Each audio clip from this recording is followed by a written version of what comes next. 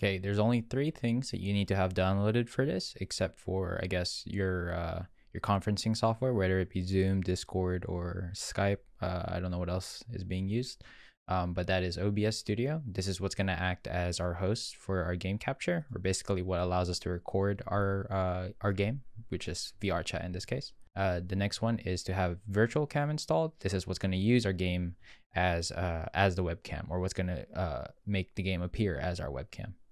And then last but not least, VRChat, which is a free game on Steam. Once OBS Studio is installed, this is what it should open up to. What you want to start off with is going into the settings, going into video, making sure your output is your native, and then common FPS values. It doesn't really matter, but I'd like to set it to 60 just for the fluidity of the game. Then hit apply. And then once you've got that set up, go down here to scenes and sources, and we're going to add a source being game capture. Make sure it's set to capture any full screen application, and then click OK.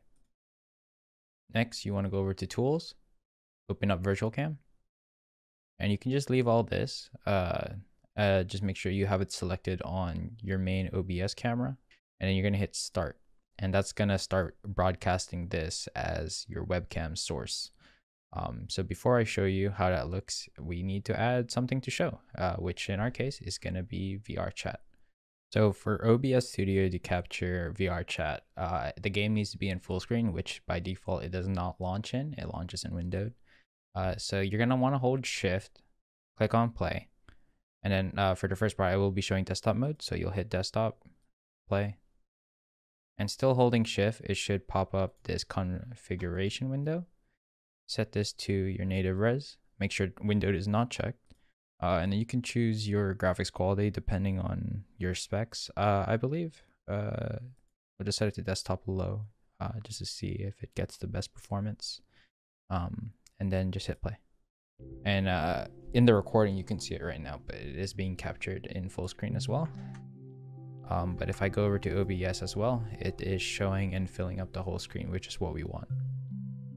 So as you can see, yes, you do need an account, but you can just log in with your Steam, which you'll already have if you had to download the game, or if you just play games in general, or you can create an actual VRChat account. I have my own, so I'll just go ahead and log in with that. So once you've loaded into VRChat, I believe you'll be in the default world after going through the tutorial. So what you want to do is you want to find a world that has a mirror, and what you want to do so you don't get bothered unless you want people just popping into your class is new instance. I guess just set it to invite only, drop your portal, and then go through it, and it will load you into that world that you chose. Like I showed in the original video, so there's a mirror right here, and you'll see that it has the option to do light or heavy. If you do heavy, if I can reach it, I'm playing a lolly. It will show everything.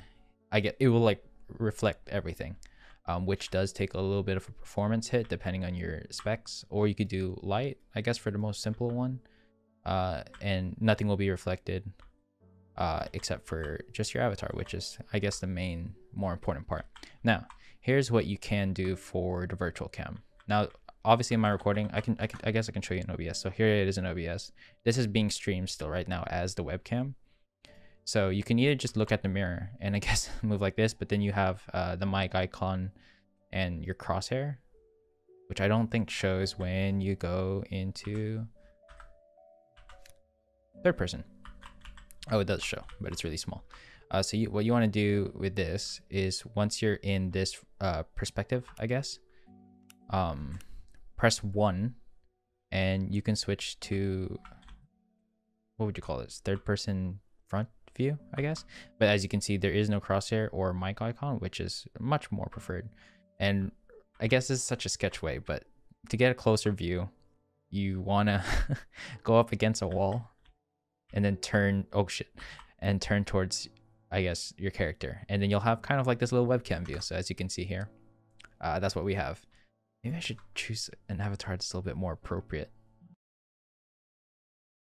But yeah, so once you're in third person front view, I guess we'll call it, let's open up our conferencing software. And basically go into the settings, go to video, and make sure you select the OBS camera that you're using. And there you go.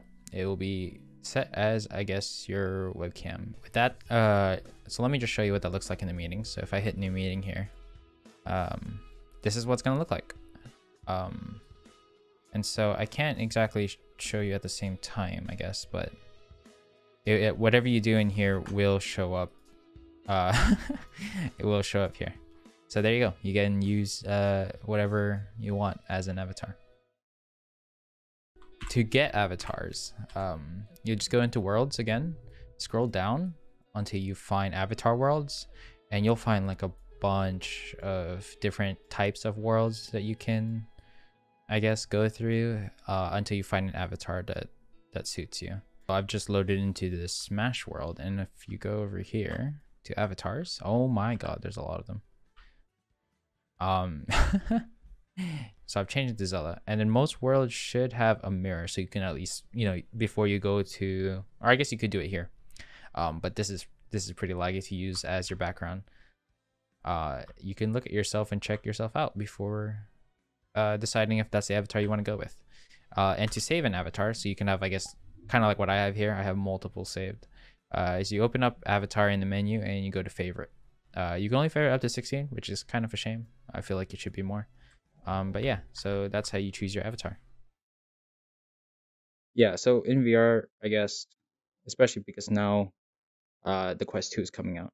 When you're in VRChat, just make it look a little bit better, so you don't have, and when you're moving at least, you don't have this third person kind of thing. This is so weird.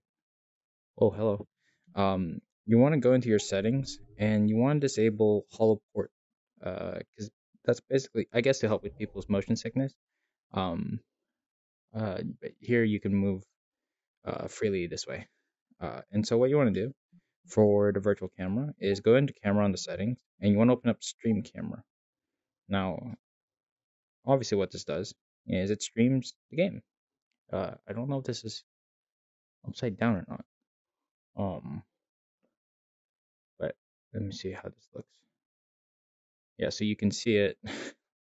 Oh my god, my hands are huge. Kind of want to hold it off to the side, and basically wherever you leave it, it will leave it right there as you move. I'm looking through the nose of my headset to see if it's recording properly. But yes, yeah, you could basically do a lot with it. You can move it in interesting places.